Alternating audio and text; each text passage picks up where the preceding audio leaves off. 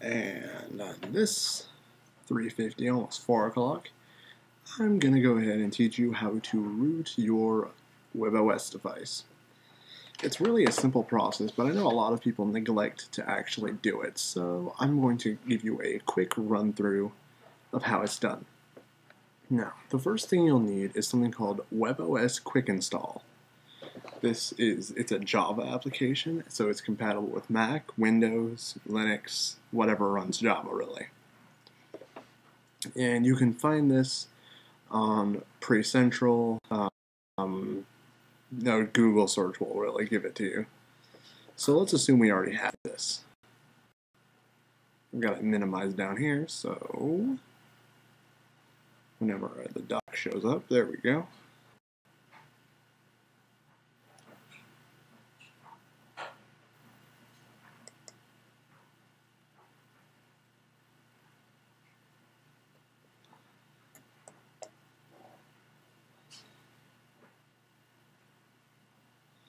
There we go, webOS Quick Install. The emulator right now is taking up a lot of my system resources, so that's why it's taking so long. There we go. This is basically your go-to tool. Now, if you know anything about jailbreaking or rooting iPhone or Android phones, then you'll know there's usually a separate sort of store to go to. In this case, it's called Preware. Now, what you want to do to get this is you click this down button right here. You click the down button.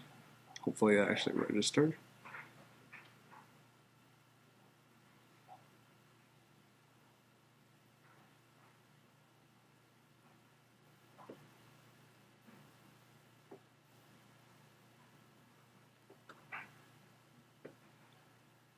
And you'll get the IPKG repository viewer.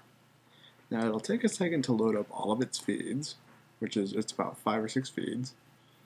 So let it load its list. And there it is. Now what you want to go to is click the top bar up here, and you'll see webOS internals feed all, Pre, Pixi, and emulator. Why don't you choose the device that you're looking for? Since I'm using the emulator, I'm going to click emulator. Although if you're using an actual device, remember, click Pre if you're using a Palm Pre, or Pixi if you're using a Palm Pixi. Then you look down the list and you find Preware. This one's right here for me. You click the little tick box and then you hit download. You let it download.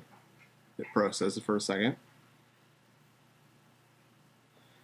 Close here, and there it is. There's your Preware. Now, what you want to do is first make sure you're actually going to the device you want it to. So first hit File, Options, and then choose Emulator or USB device. Emulator if you're using the emulator over here, or USB device if you're using an actual Palm Pre or Palm Pixi. Now, before you do anything, you want to make sure you have developer mode activated on your phone or on your emulator. So what you do is you just enter the Konami code, and I'll type that in for you real quick.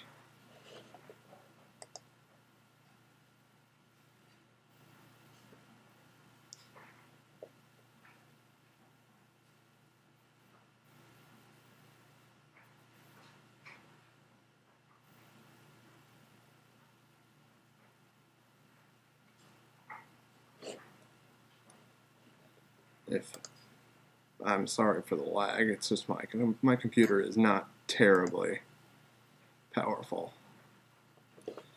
So when you go to actually I can do this on the emulator.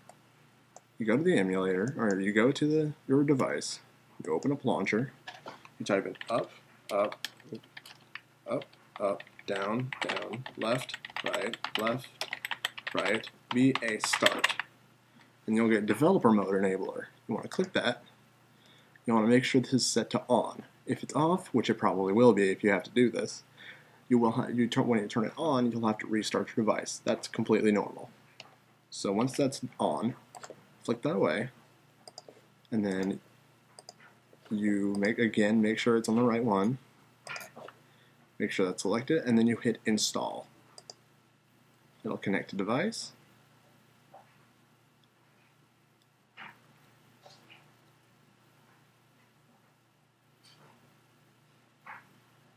Give it a second to transfer the file over.